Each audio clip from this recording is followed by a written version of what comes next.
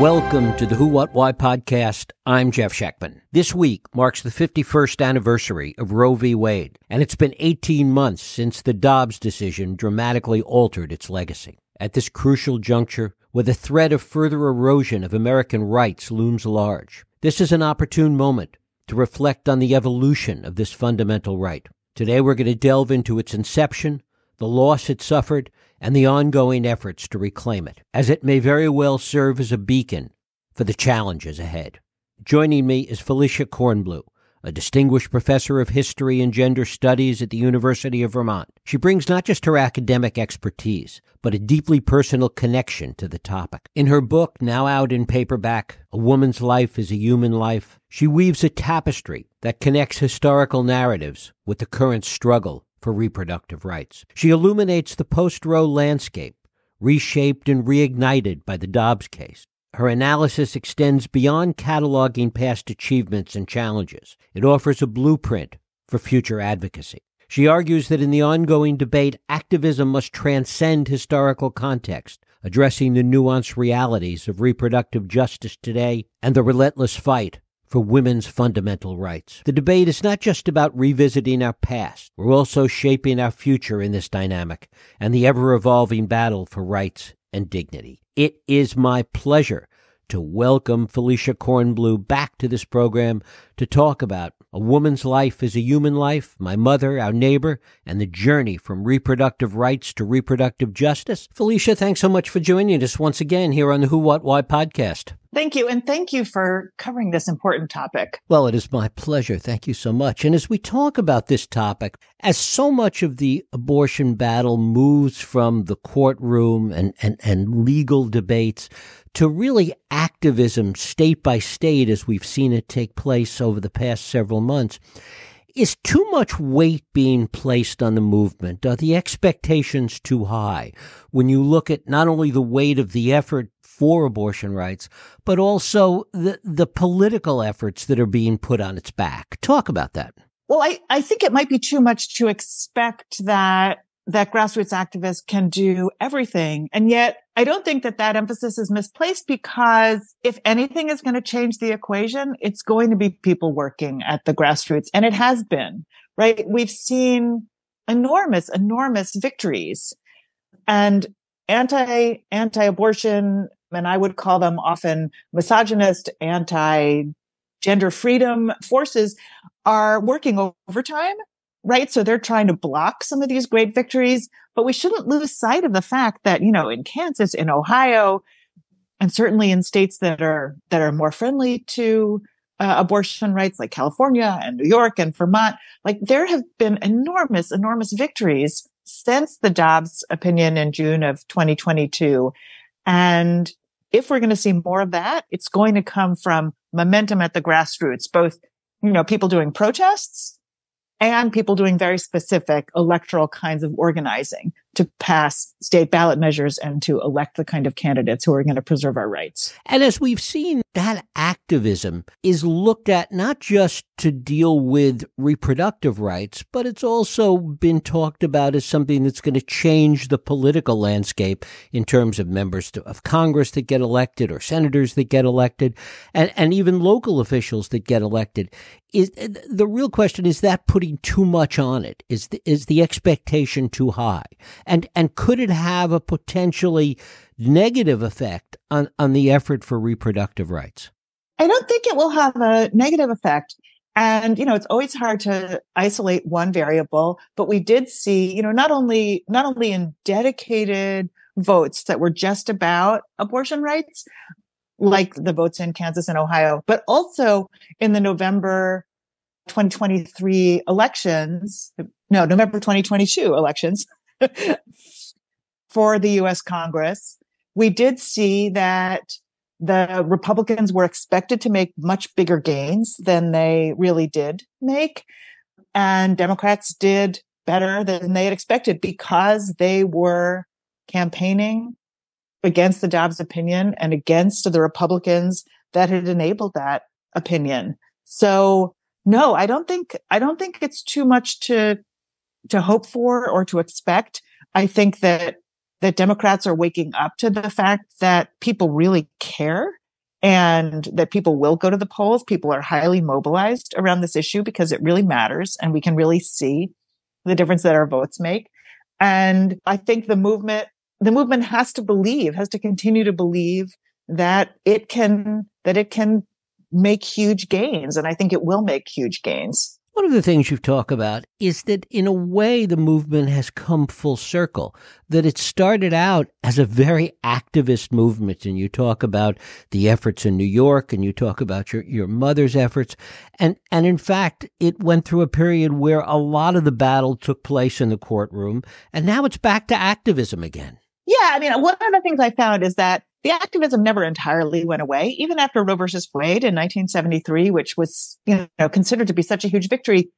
There still were people in the field who were saying Roe is not enough because Roe did not legalize abortion throughout a pregnancy, and Roe didn't speak to some of the really persistent problems in our society, like access to health care and the fact that we have a privatized healthcare system and a for-profit healthcare system.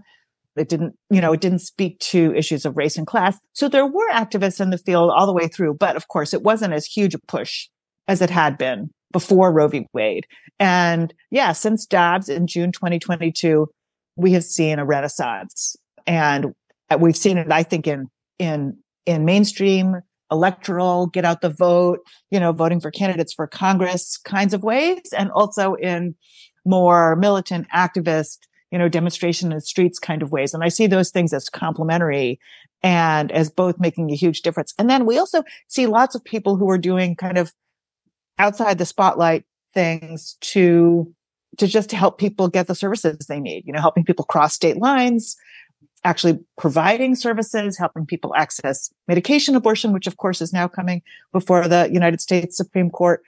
So I think all those things have made a difference. And I would say, everything that happens at the local level, everything that happens in the state level is absolutely essential. And we also need national action, right? Congress needs to pass the Women's Health Protection Act or something comparable that would restore the rights that have been lost. Talk about the activism you see today and where you would like to see that activism focused. How broadly should it be focused? Because one of the things you talk about is not just reproductive rights, but reproductive justice and a lot of issues that go along with that. Yeah, reproductive justice is a term and a movement that emerged in the 21st century, in this century.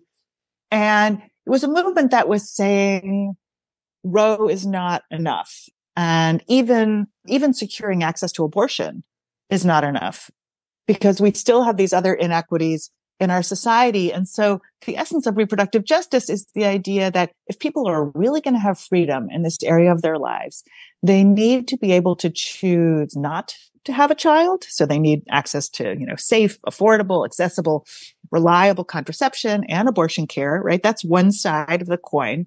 And then there's another side of the coin, which is, are people really free to decide to have children when that is something that they, their partners, their families really want to do? And when we start asking that question, then we realize that the agenda is really very broad, right? Then we're talking about, do you have access to healthcare in general? Do you have access to safe and affordable housing in order to raise a family? Do you have access to a safe neighborhood? One of the things I learned was even back in the 70s, activists were saying, if your family, if your children are potentially subject to police violence, for example, like we've been talking about in Black Lives Matter, then you're not really free to decide to raise a child if you're always going to be afraid that you're going to lose that child. And it's such a tragic thing to think about, but I think putting it in the context of reproductive freedom, or as we call it today, reproductive justice, I think is really powerful. And I think we need to keep asking those questions, even when we're fighting so hard just to secure people's access to abortion care. And talk about how racial inequality folds into this. It's absolutely essential. So the other piece of reproductive justice, when we use that word justice, I think that should call to mind conversations we have about reparations and other matters of racial justice.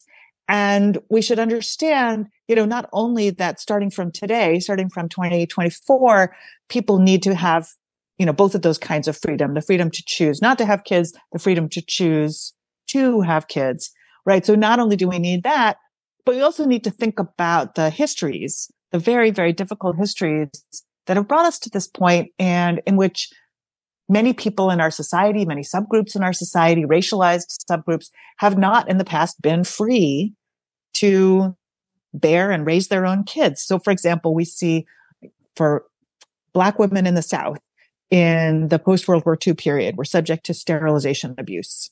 Right? Fannie Lou Hamer herself, the great activist, talked about how she went into the hospital for one kind of procedure and she came out and she had had a full hysterectomy, which, prevented her from ever being able to have children after that point. I've written about women in Puerto Rico who had a similar experience. There was a governmental program at a time when abortion was illegal that said that sterilization was going to be the main form of contraception. It was going to be a normal form of contraception. So you see something like 35% of all women of reproductive age by the end of the 1960s having been sterilized as a matter of policy, as kind of a leading policy. And you see this similar things in Native American reservations and among Mexican and Mexican American women in LA.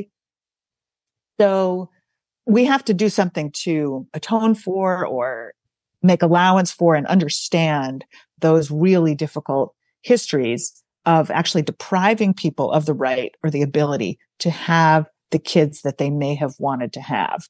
And that's another question, like, what do we do as a society to make amends for that?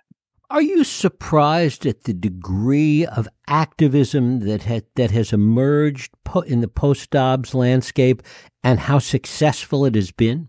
Well, I think there's been, in the past few years, I've seen a lot of people who are in this movement say that they were surprised to learn that their advocacy for abortion access or for reproductive rights was actually a majority opinion. In the United States, they were surprised to see that there were these huge majorities that were on their side. So I guess I was a little bit surprised, but maybe less surprised than some people. I mean, I knew that this was a majority politics, right? I knew that the American people, and not just people who identify as women, but huge majorities of lots of subgroups, including people who think of themselves as men, right, have favored this for a long time. It's just that I think Democrats and liberals were not foregrounding it in their politics, right? So they didn't know how much of a winner these issues were. So maybe I've been a little less surprised than some people by the activism and by the majority support.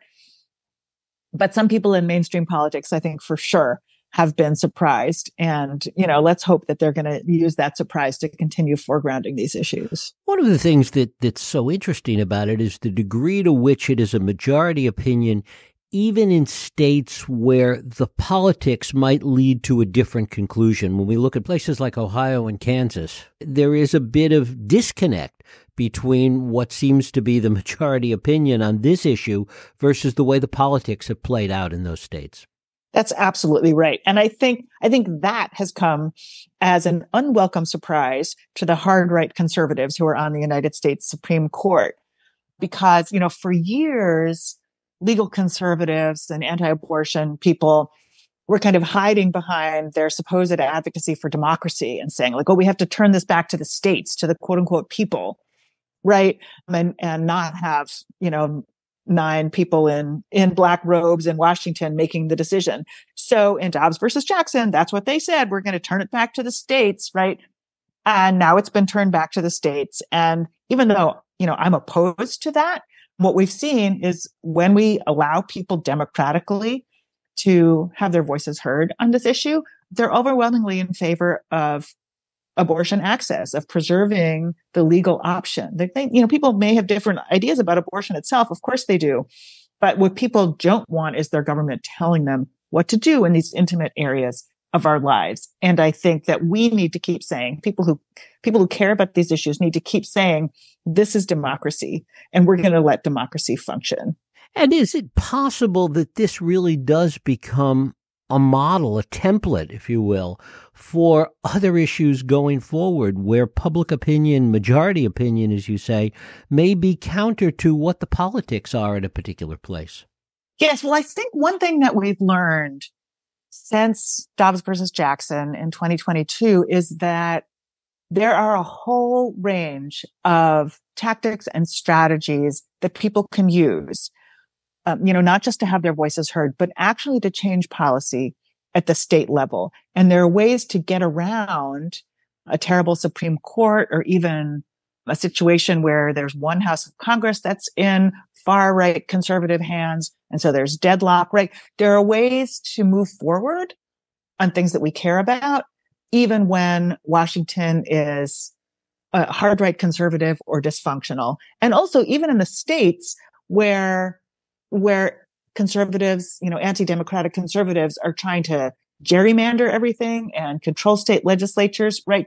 There are methods of direct democracy that people are using that I think are becoming and should be in the future a template for how we do our politics. Like, for example, statewide referendums where those are available to people, to organizers and voters, and rewriting state constitutions to preserve the rights that we really care about. And we've seen that in this area. And I think that's one way in which this is a leader, not just on reproductive rights. How do you see this playing out in some place like Texas? Well, things are hard in Texas.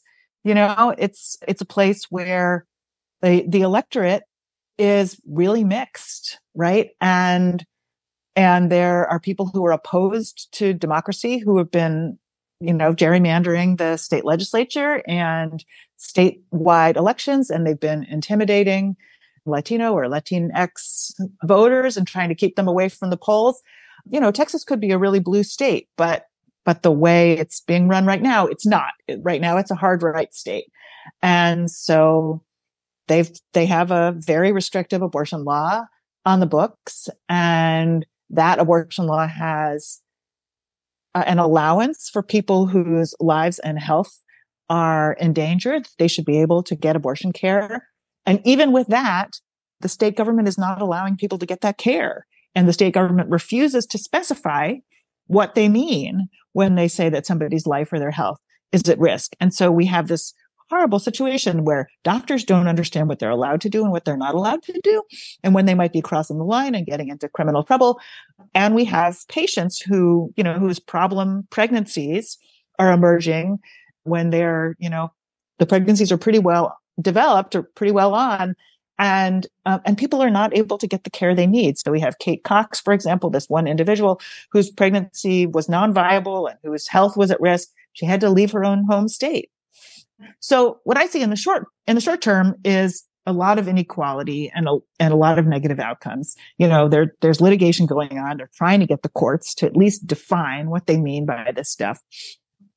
But I think ultimately, even though I know there are progressives in Texas who are fighting really, really hard, I think for Texas, there's going to have to be a federal solution that's going to trump the Texas level decision-making, because the politics are so hard, so anti-democratic, so anti-woman, so anti-pregnant person, and so hard. So I think we need to have some kind of federal law that's going to counter that.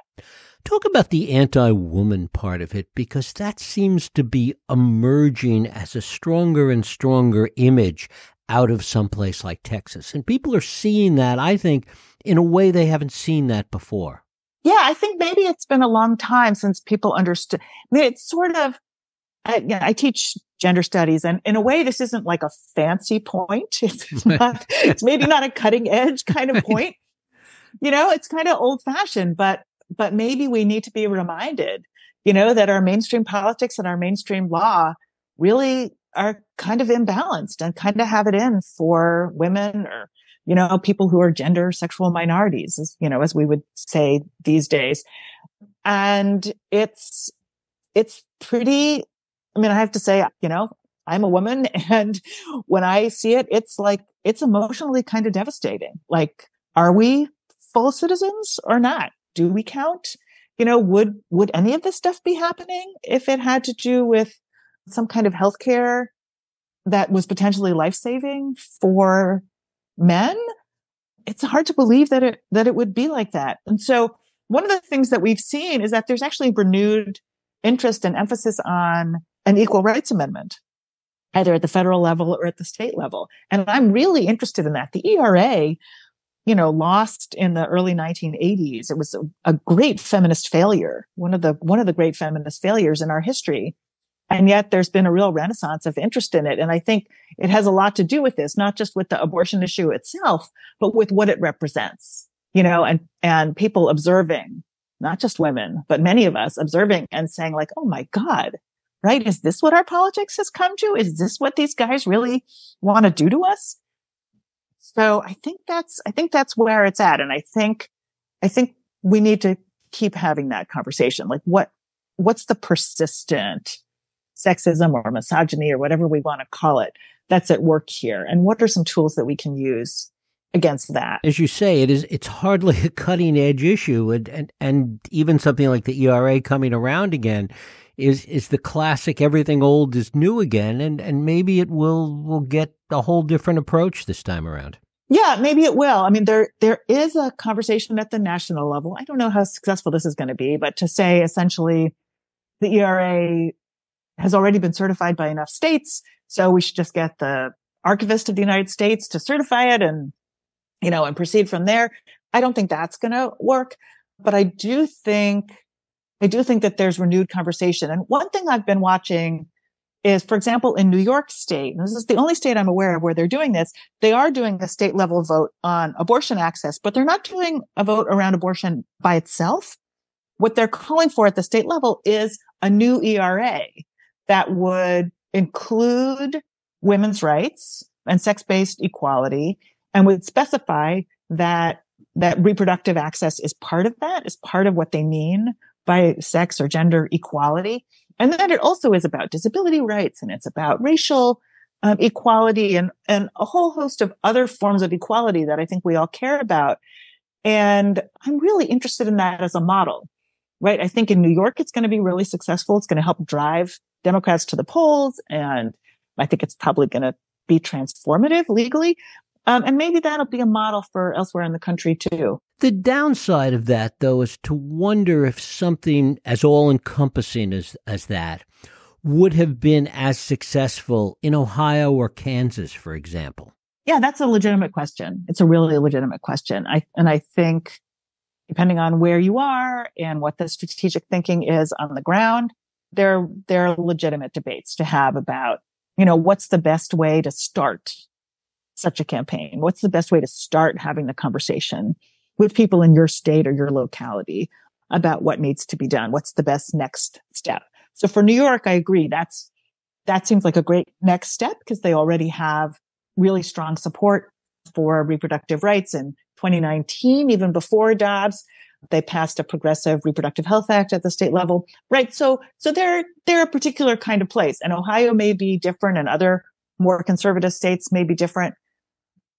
I think this also comes up, state level advocates debate about whether they should go for full abortion access, no matter what week of a pregnancy you're in, whether it's first trimester or third trimester.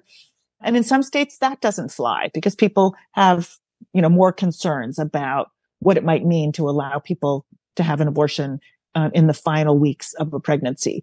And I think that, those are questions that activists on the ground who know their communities have to sort out. And I don't think we should have any kind of purity test, right, about what's an appropriate or an effective strategy. I think activists in their own states need to figure that out, knowing their populations. Talk about the complexity that the broader movement has to face dealing with this basically in 50 different landscapes and the problems that are inherent in that. It's very difficult, I think. And we've seen an enormous investment of time and volunteer effort, door knocking and petition getting, and an enormous investment of money. One thing I think about, even in my home state of Vermont, which tends to be very liberal and very progressive, we had a state, and I'll just use this as one example.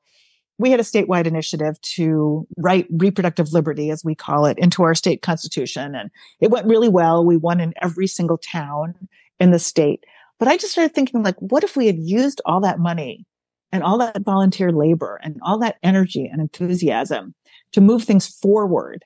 What's the next stage that we really need to create a humane society and to create gender equality and other kinds of equality? Like, what if we had really done universal healthcare, which we tried to do some years ago and failed? What if we had really done, an anti-poverty initiative that would be transformative and would really pull everybody out of poverty? What if we really went to the mat for unauthorized immigrants and, created humane living situations for them? So I really started to think about that, what economists call the opportunity cost of spending all this time trying to defend what should be a baseline human right. And that, I have to say, that makes me sad. I would like to see us move to the next stage and not have to keep refighting and relitigating something that we should already have. I also think it's good that it's an opportunity for people to come together and for people to engage in a kind of direct politics, real democratic politics that maybe people have lost the taste for, or some of us maybe had lost the taste for. So, okay, now we're coming back because here's this really, really important right that hits us at home and we got to fight for it. So that part of it I like. And I would like to see if we could, win these battles and put them behind us and secure these rights at the national level and move on to the next stage, right? What do we really want to create in this society? Felicia Kornbluh, her book just out in paperback is A Woman's Life is a Human Life, My Mother, Our Neighbor, and the Journey from Reproductive Rights to Reproductive Justice. Felicia, I thank you so much for spending time with us here on the Who, What, Why podcast. Thank you. Thank you. And thank you for listening and joining us here on the Who, What, Why podcast. I hope you join us next week for another Radio Who, What, Why podcast. I'm Jeff Sheckman. If you like this podcast, please feel free to share and help others find it by rating and reviewing it on iTunes. You can also support this podcast and all the work we do by going to whowhatwhy.org/donate.